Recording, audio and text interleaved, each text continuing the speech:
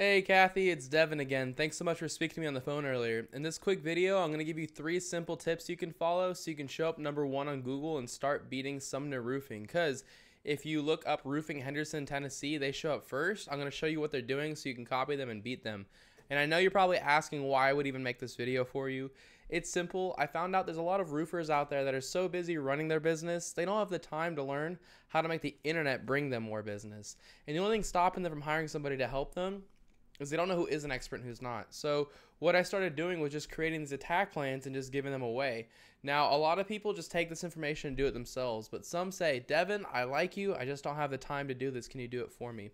Whatever you want to do is totally okay with me. I'm only here to educate you and help you make a lot of money. I'm talking to you about 3 simple things today: content, backlinks, and citations. First off, though, I think it goes without saying, I got to tell you anyways, though, your website is gorgeous. It's obviously professionally done. I love the vinyl wrap you have on your truck, and it builds a lot of trust when you have that picture right here in front of the house. All these different brands here to build trust. It's just a really clean, nice looking website. What Google mostly cares about when it comes to ranking your website is content, all the stuff that you can read. The more content you have, the better. And this reviews, they don't really count as fresh content because it's typically duplicated elsewhere on the internet. But with all the content on your page, you currently have 314 words of content. While if we go to Sumner,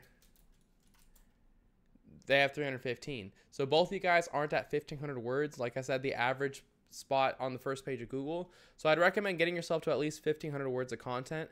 But one other thing I'd recommend doing is putting in some keywords. So I looked at some keywords for you. So we've got like Hendersonville roofing, roofing Hendersonville, Tennessee. 40 people search this every single month, right? So you want to make sure that you have keywords like this inside of your content. And if I search your content, you don't have it anywhere in here.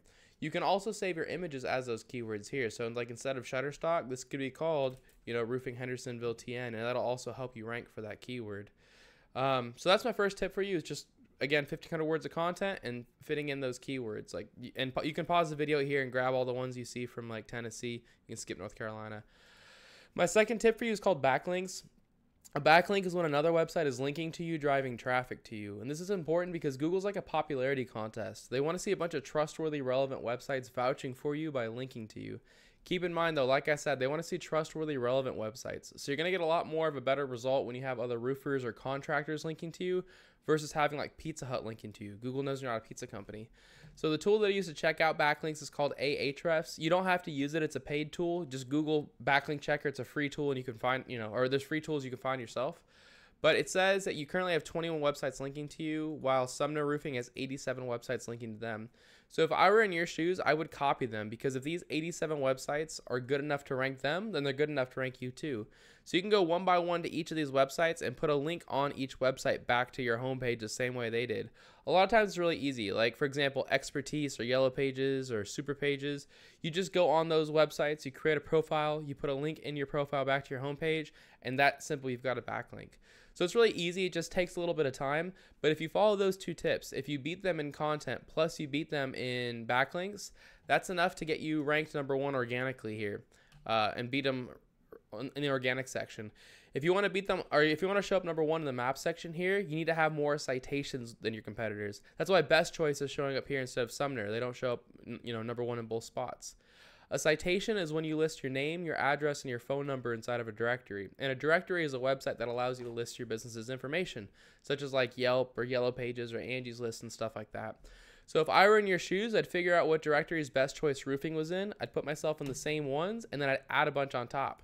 So if Best Choice Roofing was in 150 directories, I'd put myself in like 300.